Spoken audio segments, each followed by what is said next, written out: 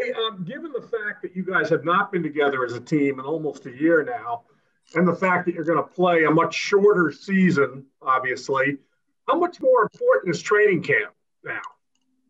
Yeah, it's very important always. But I think we got a lot of familiar faces up front, a lot of new defensemen, obviously. But there is still that core group of guys that we can kind of continue to build our foundation off of. And, we got about 2 weeks here where we can prepare. And a lot of the guys were skating in Washington, too. So we're kind of getting our touches back and our chemistry back. But it's always good to have a good training camp and be ready to go day one. Go ahead, Ali Barubi from ABC 27. Coach mentioned just about, maybe there's not a Calder Cup this season. They don't know what playoffs look like right now. And we were kind of talking about motivation and how you get through the next 100 days, getting the chance to play hockey, but not maybe playing for a typical season championship or something like that. How do you look at this season and what are you hoping to get out of a shortened AHL season, but getting back out on the ice? Yeah, I think most guys are excited to get back. I personally haven't played a lot of games in the last couple of years, so I'm even more excited if that's possible. But I think, it's hard because obviously, like you said, there's no ultimate championship goal, but I think guys definitely have their incentives. I mean, we're playing for jobs, we're playing for our future, and at the same time, we're going to have collective goals in the room that are going to drive our motivations. Go ahead, Kyle Mace with Chocolate Hockey.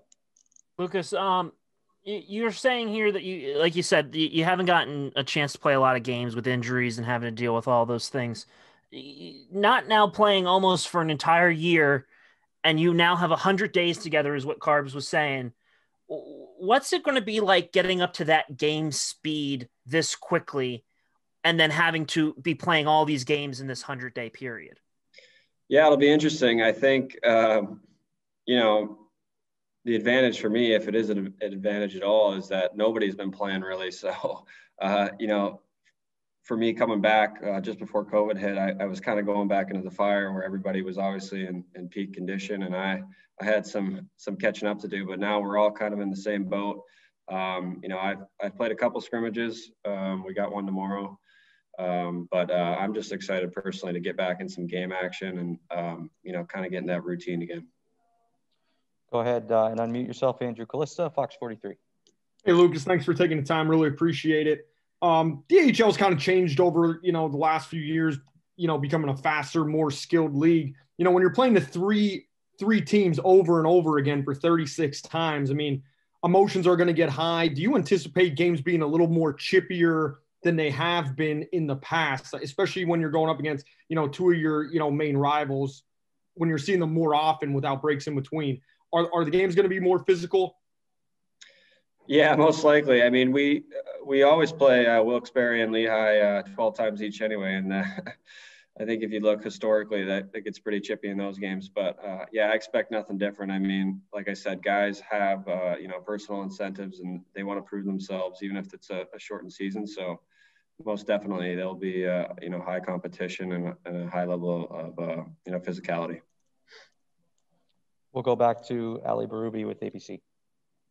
Talking to Helms, a little while ago, he said there was a good possibility like AHL wasn't going to play. There were so many hurdles to get over. How important do you think it is for you guys who are looking to make it to the NHL, take that next step? How important was it to play this season? And I guess in that same breath, how grateful are you that they found a way to make this work? Yeah, very grateful. I mean, one of the reasons we come here is to develop. And, if they were to take that away, that would really put us at a disadvantage. It's tough. I mean, it's tough for everybody. I really feel for the junior guys who are anticipating getting drafted this year and all the stuff they have to deal with. So it could be worse for us. I mean, we're just making the best of the situation. Go ahead back to Kyle Mace. You touched on it about, this great old rivalry between these clubs here, and you already play, Wilkes and Lehigh so much. Do you think it's going to be easier or tougher to be seeing only three teams? I know Carbs mentioned about, systems and being able to break down things that other teams do, but from a player's perspective, having to play these teams over and over and over again, and them being the only ones that you see. How do you think this is going to play out this year?